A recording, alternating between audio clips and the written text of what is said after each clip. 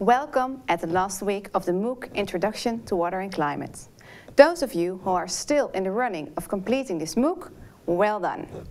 We gave you some difficult materials and pushed you to do your ultimate best. So you have done great until now. This week we will have a look at all modules. We will discuss with you future challenges per topic. You may wonder why this is part of this MOOC. Well, let me explain.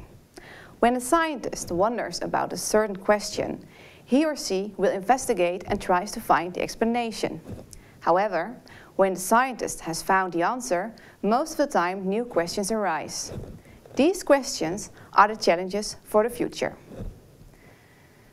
Please keep on doing the great work, and only in 1 week you will finish this MOOC with an examination.